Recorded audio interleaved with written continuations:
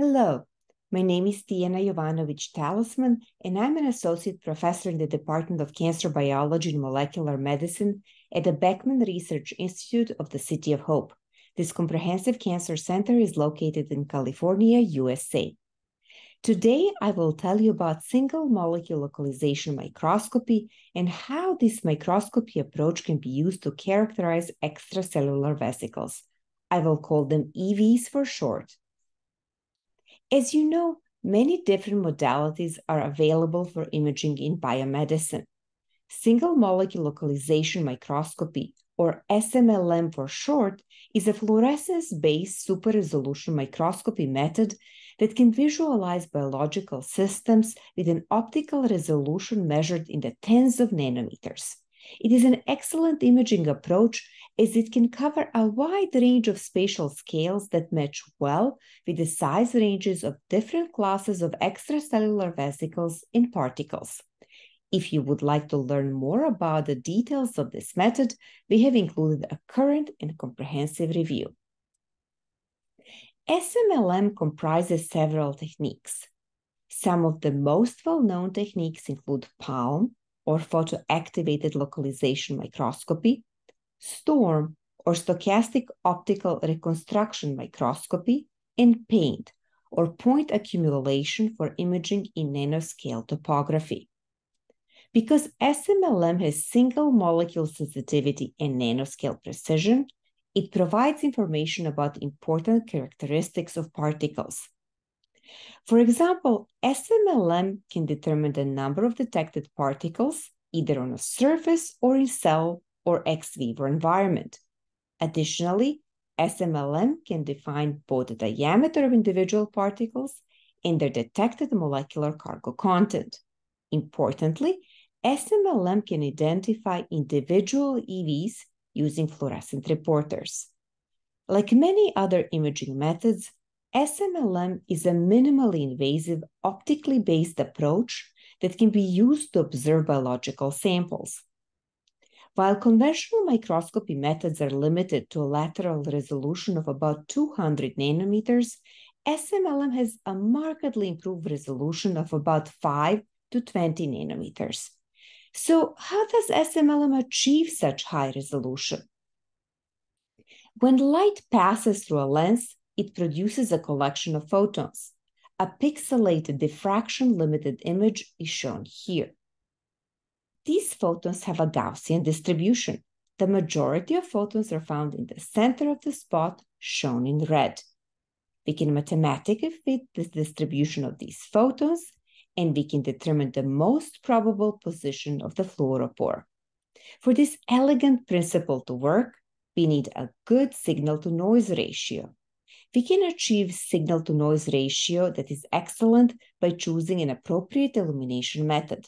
For example, total internal reflection illumination allows us to activate only a subset of fluoropores in one plane. We can tune the illumination angle to excite and image only molecules within about 150 nanometers of the cover slip. The critical element of SMLM is the ability to temporarily regulate the activation of fluoropores. If peaks overlap, we cannot properly fit Gaussians and find the most probable position of these fluoropores. To ensure that we can apply Gaussian fitting, we need to image isolated fluoropores. That means we need to image one or fewer fluoropores in the diffraction-limited spot in each frame. We can accomplish this by temporarily regulating the stochastic activation of single fluoropores. Only a subset of fluoropores that do not overlap is imaged in each frame. Their positions are then fit and frames are combined to reconstruct the image that contains all detected localizations. By repeating this process many times, we accumulate localization to reconstruct a final super-resolved image. To illustrate how SMLM works, we included an image of an EV that was labeled using fluorescent organic dye called Alexa Fluor 647. These Alexa Fluor 647 molecules absorb 640 nanometer laser light, and then they emit photons that are collected by the camera. A diffraction-limited image is represented here by a white pixelated spot. The most probable localization of this fluorophore, which we obtained by Gaussian fitting, is represented with a red cross.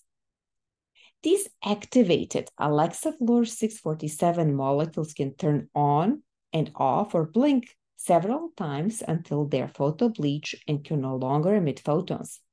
A new subset of molecule is activated, and they also turn on and off until they're photobleached. This process is repeated until all molecules are captured and the V is fully imaged.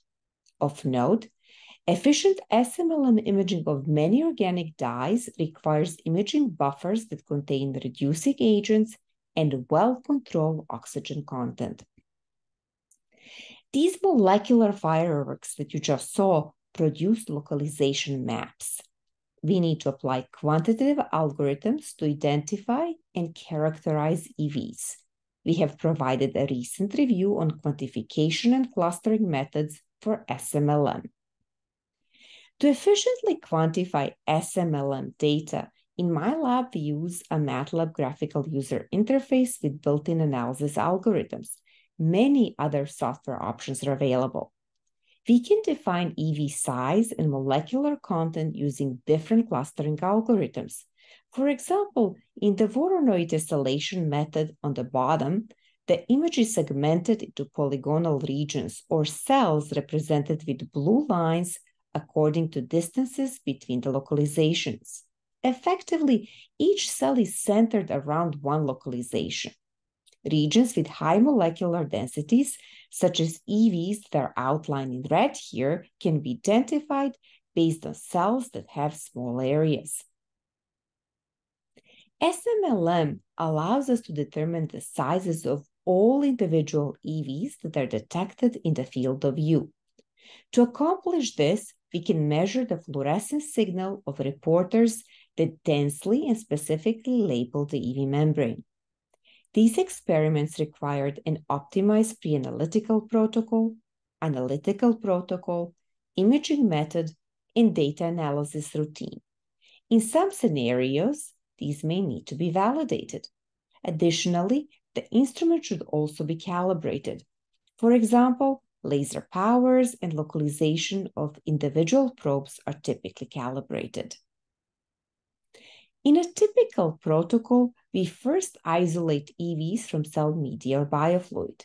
There are many well-described methods to isolate EVs.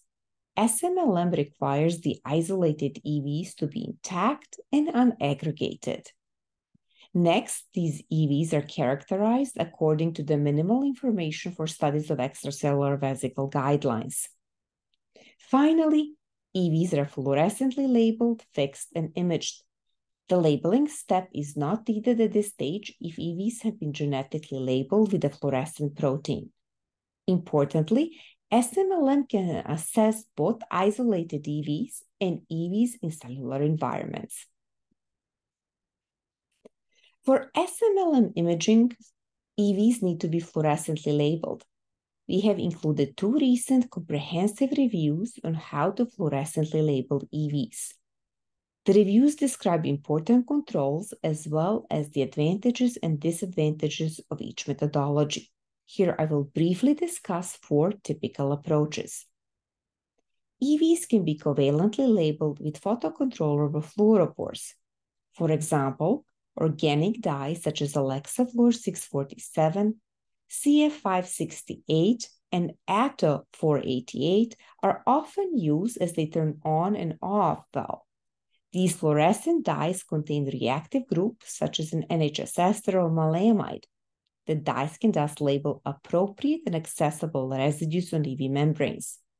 This approach provides excellent labeling density to visualize EVs. Another labeling strategy is to use genetic labeling with optical highlighter proteins.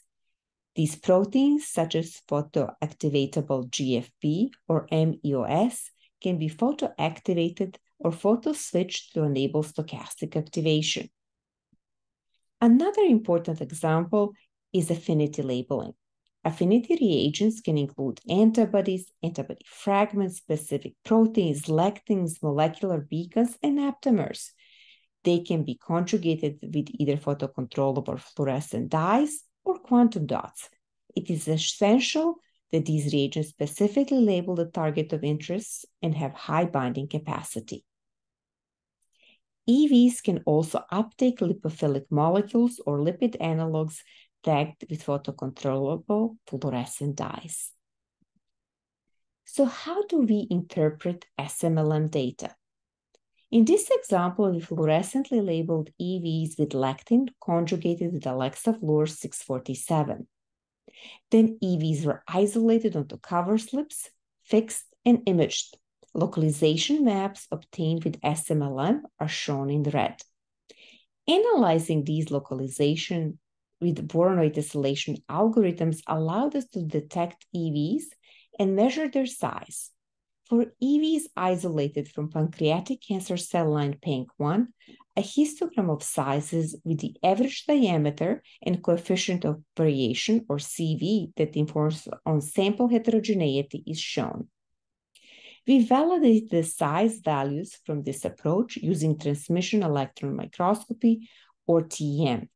The average diameter and coefficient of variation are well matched. Other quantitative algorithms can be used to assess these localization maps.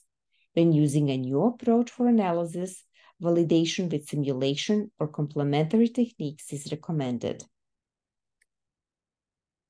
For SMLM, the lower size detection limit is largely constrained by the number of detected photons. The larger the number of photons, the better the localization precision. The size of the fluorescent probe is also relevant. For example, antibodies are quite large, about 12 nanometers in size. For typical conditions, the lower EV size threshold is about 15 to 30 nanometers. However, this threshold can be reduced by optimizing the probes and imaging protocols. The upper size detection limit can be constrained by the illumination protocol. But with optimal illumination and 3D detection, most EV sizes can be detected, including those above 500 nanometers. The real advantage of SMLM is that it can also provide molecular cargo content by measuring fluorescent signal of reporters. Importantly, fluorescent reporters that detect molecules of interest need to be specific and have high binding capacity. Remember, we detect the fluorescent reporter. If the affinity reagent does not bind to the target, we will not detect the target. If affinity reagent binds not specifically, we will detect artifacts. If genetically labeled constructs are used, they need to have appropriate biological localizations and unperturbed function. For luminal cargo, permeabilization conditions should also be evaluated. As mentioned, in SMLM, fluorescent reporters turn on and off or blink. We need to evaluate the average number of localizations of these fluorescent reporters to accurately determine the detected number of cargo molecules. One way to define the photophysical properties of fluorescent reporters, such as the fluorescently labeled antibody illustrated here, is to image them isolated on the surface. For this calibration, we need to use the same imaging conditions and parameters that we use to image EVs. For example, this fluorescent reporter appears 3 times before being photobleached. We will assess many spots, determine average number of localizations per fluorescent reporter, and use this value to calculate detected molecular density. Next, we need to identify EVs and determine their molecular content. If we image abundant membrane proteins, such as the traspanins, we can easily identify EVs, shown here in red. If we want to assess cargo that is not abundant, we can use 2-color imaging. EV membranes can be labeled in 1 color, and the desired cargo can be labeled in another color. EVs are identified based on the membrane staining, yellow in this example. Then we can assess molecular cargo content and the number of EVs that contain a cargo of interest.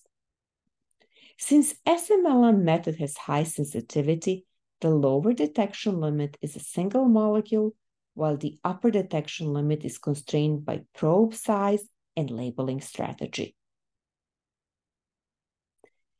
SMLM provides a readout on two key features, EV size and detected molecular content. The combined information can be used to define EV heterogeneity. For example, we image EGFR-enriched vesicles that were detected using a fluorescently labeled antibody against EGFR. Many EVs were detected from a cultured pancreatic cancer cell line called PANC1, which has high EGFR expression. Each dot in the scatter plot shown in the bottom panel represents the detected vesicle. It reports the number of detected EGFR molecules on y-axis and EV size on x-axis. Significantly fewer EVs were detected from cultured non-cancerous epithelial pancreatic cells that have lower EGFR expression. Importantly, the number of detected EGFR molecules in these vesicles was also significantly lower. While SMLM can comprehensively characterize individual EVs, it is a relatively low throughput technique. Sample preparation can take anywhere from 2 hours to a day.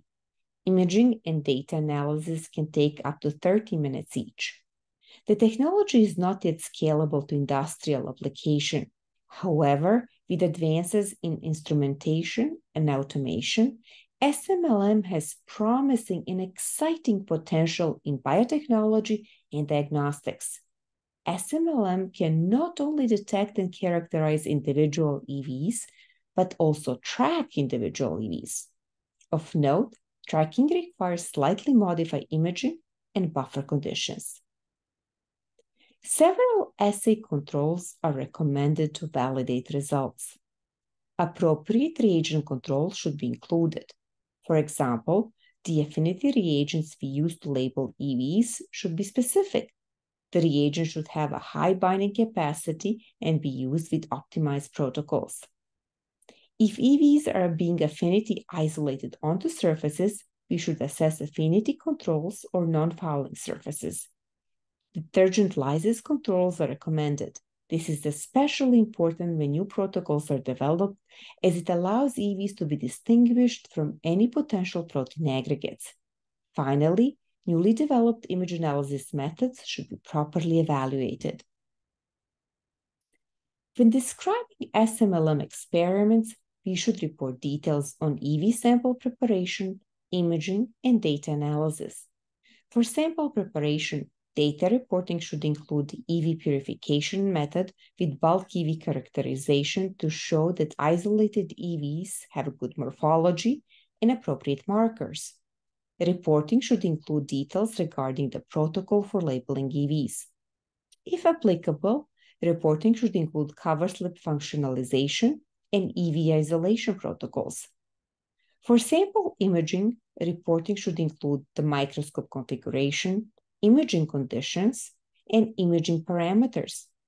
For multicolor imaging, the alignment between channels and any applied corrections for chromatic aberration should be included. For data analysis, reporting should include the image processing parameters and photophysical characterization of relevant fluorescent reporters. Additionally, details on data analysis parameters and algorithms should be included.